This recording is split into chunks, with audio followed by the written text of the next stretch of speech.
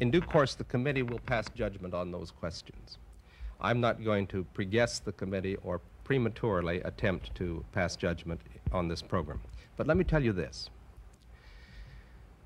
In the need to develop a capacity to know what potential enemies are doing, the United States government has perfected a technological capability that enables us to monitor the messages that go through the air. These messages are between ships at sea. They could be between units, military units in the field. We have a very extensive capability of intercepting messages wherever they may be in the airwaves. Now, that is necessary and important to the United States as we look abroad at enemies or potential enemies. We must know. At the same time, that capability at any time could be turned around on the American people. And no American would have any privacy left. Such is the capability to monitor everything. Telephone conversations, telegrams, it doesn't matter.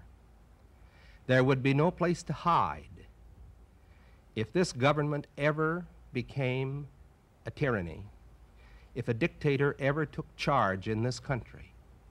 The technological capacity that the intelligence community has given the government could enable it to impose total tyranny.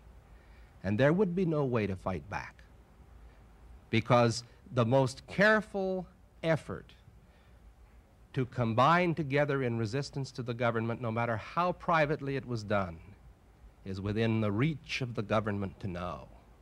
Such is the capability of this technology. Now, why is this investigation important? I'll tell you why.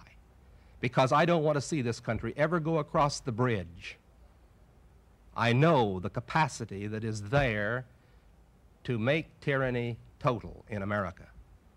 And we must see to it that this agency and all agencies that possess this technology operate within the law and under proper supervision so that we never cross over that abyss. That's the abyss from which there is no return.